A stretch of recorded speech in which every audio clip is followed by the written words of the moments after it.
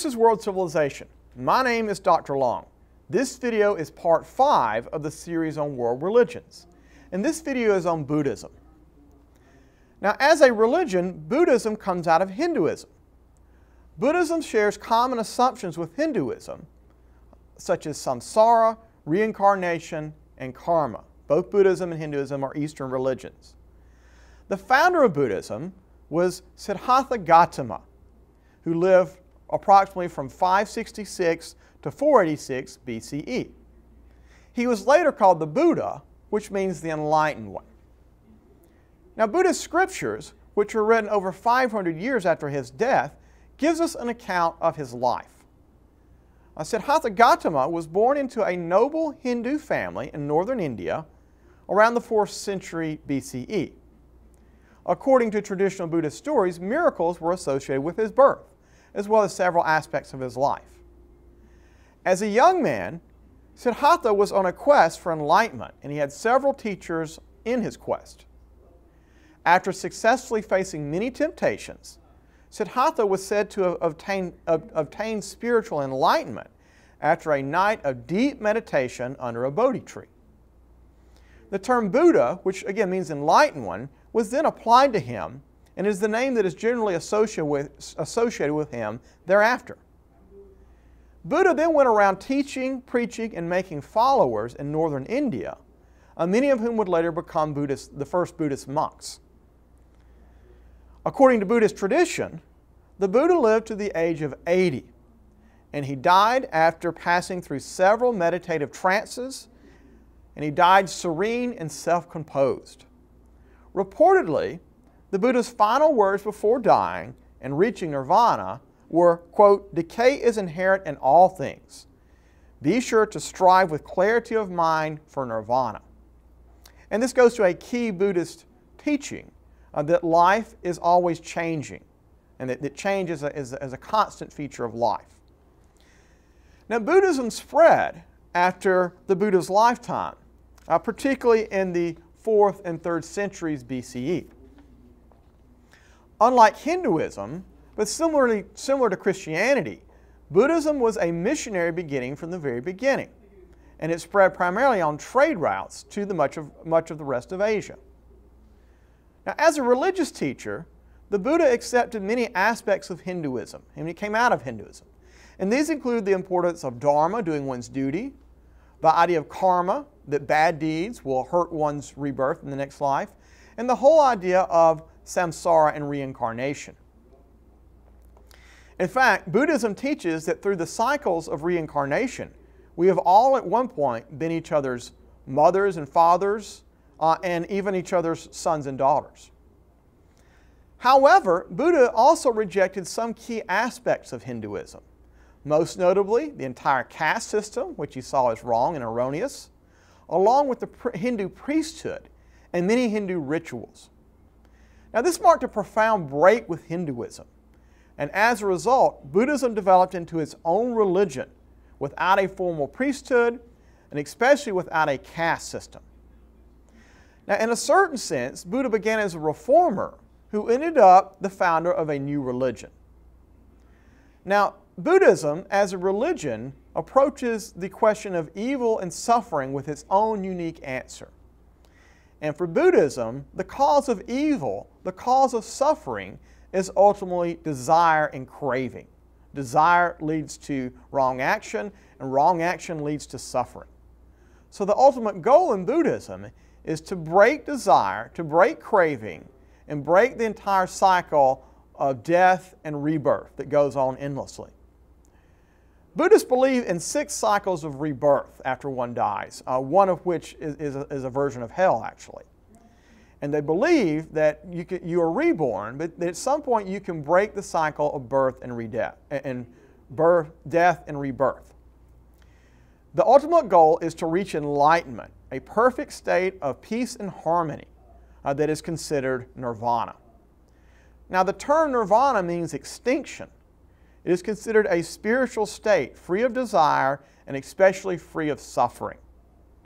So the goal of Buddhism is not to reach unity with ultimate reality, with Brahman, which you see in Hinduism, nor is it the goal to obtain forgiveness of sins with God, because Buddhism doesn't really focus on God or even necessarily believe in God. Rather, the goal is to reach the state of nirvana. And nirvana is an impersonal state. It is neither God nor ultimate reality. It is simply a state free of suffering and desire. Buddhists are also discouraged from speculating too much about nirvana, but certainly the idea is that it is free of suffering. Buddhism does have its own gods and goddesses, although they are seen as limited figures in the grand scheme. And Buddhism is sometimes even described, depending on who you talk to, as a religion without God entirely. Now, Buddhism recognizes 4 truths about the world that it calls the 4 Noble Truths. And these 4 Noble Truths are, first, the truth of suffering, that life is full of suffering. Second, the truth of arising, or that the origin of suffering is desire. So realizing that suffering comes out of desire. Third, the truth of cessation, that the cessation of suffering comes after a cessation of desire. And fourth, the truth of the path, that the path that you should follow to nirvana is to cease your desire and to end suffering entirely. Now, to end suffering and the cycle of reincarnation and ultimately arrive at nirvana, Buddhists are supposed to follow what is called the Noble Eightfold Path.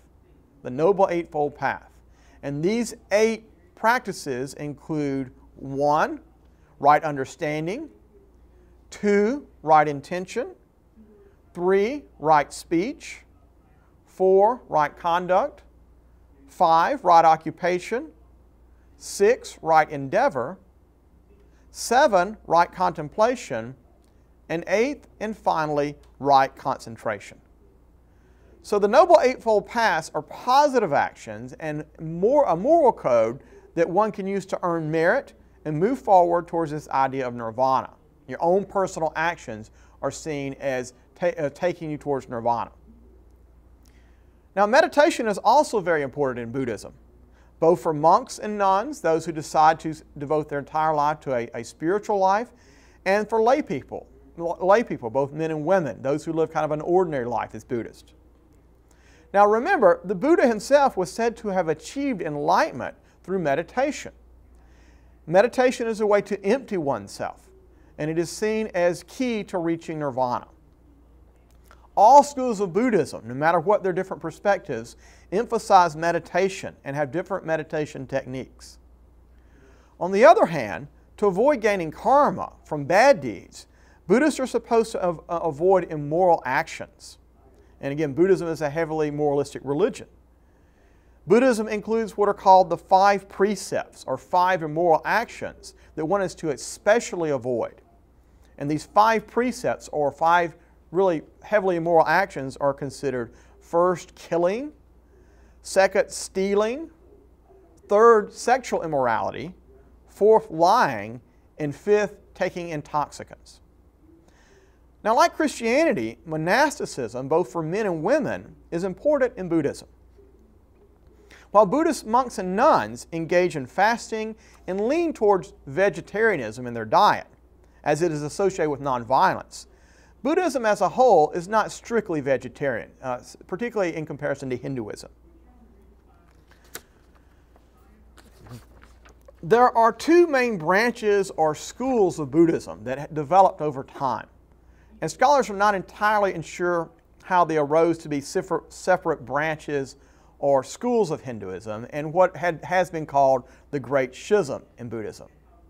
It is thought that the divisions in Buddhism perhaps came from disputes among monks. The oldest and most traditional school or branch of Buddhism is Theravada Buddhism. Theravada Buddhism. And the word Theravada means the teaching of the elders. So again, it's the oldest and more traditional school of Buddhism. As a school of Buddhism, the central figure in Theravada Buddhism is the monk. And there's a big stress on monasticism, both for men and women. There's a great deal of emphasis on the monastic life. Obtaining nirvana is seen as one's own personal responsibility. And to do so, sooner or later it is believed that you need to take up the monastic lifestyle, either in this life or in one of your next lives. On a related note, Theravada Buddhism sees the Buddha as a great man and enlightened, but it mainly sees him as a good example to follow. He is seen still as a man, not as a savior. Theravada Buddhism spread through merchants and missionaries beginning in the 3rd century BCE. It spread from northern India to Sri Lanka, to Burma, and to Thailand. The second and the youngest branch or school of Buddhism is Mahayana Buddhism. And it is actually the largest school or branch of Buddhism today. The name Mahayana means the great vehicle. Now, it is a more personal form of Buddhism. It sees the Buddha as a more semi-divine figure. Buddha is seen as a compassionate being who actually has postponed his entrance into nirvana to help others obtain their own spiritual path that will lead to nirvana. And the idea is that the Buddha stayed behind before finally reaching nirvana so he can help others. He is so compassionate, he's not actually entered nirvana yet. So Mahayana Buddhism sees the Buddha as a kind of savior figure. And there are some parallels that scholars have noted between Mahayana Buddhism and Christianity, how Mahayana Buddhists see Buddha and how Christians see Jesus. Although it is highly unlikely that these two religious groups had any contact or shared ideas, as they developed entirely separately. Now, Mahayana Buddhists offer prayers to the Buddha, and they seek his assistance. Statues of the Buddha and temples to him that are dedicated to him are part of their devotion. They also believe in other holy men and women who have reached enlightenment like the Buddha.